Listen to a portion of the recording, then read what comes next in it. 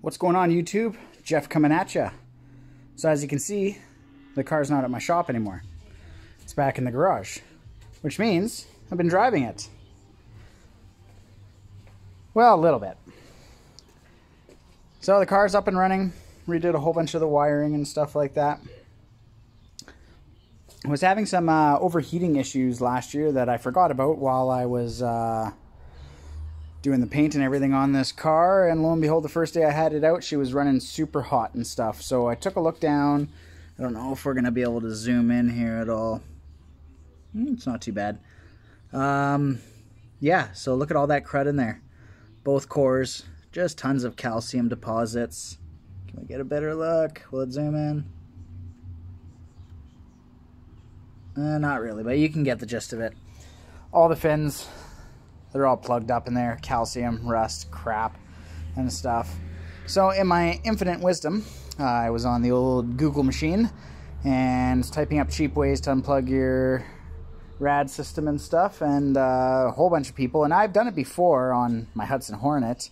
I flushed it out with vinegar.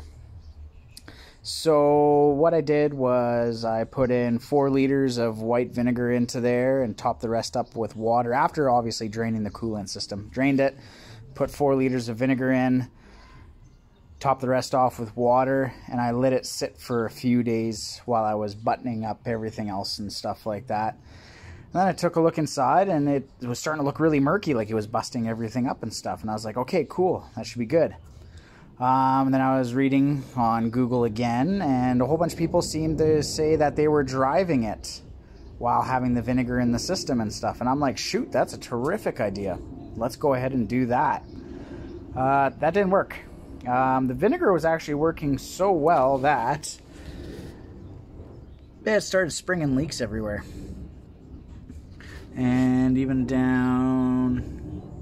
See, it looks like it was leaking from the rad hose. I'm not too sure if it was leaking from the rad hose or if it's actually leaking from the thermostat and stuff, and it started dripping all the way down here. It's not the water pump. I think a whole bunch of crud. If you look at the stuff that came out of it, that's what came out. It was clear. I topped it up with fresh water and clear vinegar, ran it for a day and a half, maybe like an hour run time. And yeah, that's what came out of it. Horrible, eh? So went on to Rock Auto. They only offer at the moment single core rads, which is highly inefficient for this thing. This thing alone being a 2-core is borderline. You know, a lot of people would like to put a 3-core in there, an aluminum jobby. But I'm too broke for that, and the single core I wasn't going to waste my money on. Locally, they want $280 for the exact same rad, brand new. So at the moment, that wasn't an option. So we're going to do the cheap method one more time. We're going to try the old Rust Lime and Calcium dollar store CLR. And what I'm going to do is I took my fan off right there. I'm draining everything else in it again. I'm pulling the rad out this time. I'm going to tape off the connection for the lower hose and the upper hose. I'm going to throw probably a full bottle, maybe a bottle and a bit. And then I'm going to throw the kettle on, and I'm going to fill it up with boiling hot water. And I'm going to let that sit for a day or two. I'm going to shake it up and stuff lots. And probably ask me, well, Jeff, obviously, why bother doing that? Your rad has already sprung a leak. Well, the thing with copper rads that I really like is a DIYer or hobbyist like myself, I can repair hopefully this. So this is hopefully going to be part 1 of a 3-part series.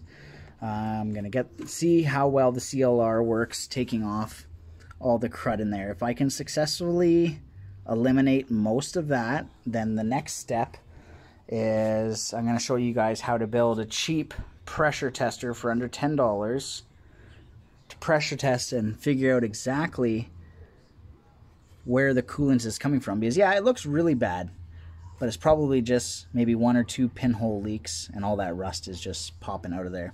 So I'm going to show you how to make a pressure tester for under $10 instead of going out and buying the $160 one on the Jungle website or whatever.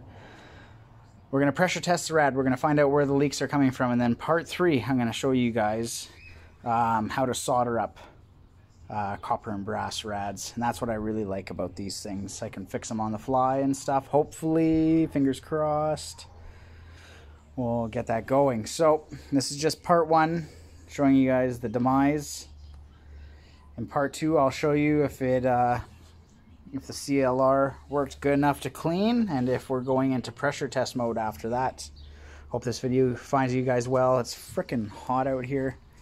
Calgary, Alberta, it's like 36 degrees Celsius. Don't know what that is in Fahrenheit for you Yankees out there, but I'm sure you guys are dealing with the same heat that we're dealing with right now. So anyways, take care, like, share, subscribe.